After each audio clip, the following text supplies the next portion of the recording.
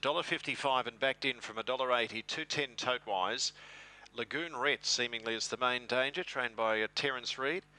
Having won 26 of 82, is currently 320 fixed, 360 on the tote, and they're the only two. And if those two get beaten, surely no one's alive in the quaddie. Okay, let's see how we go now with race number 7. Green light on. Good luck. Favourite here is Delta Road in the blue jacket of 4. Here comes Allure.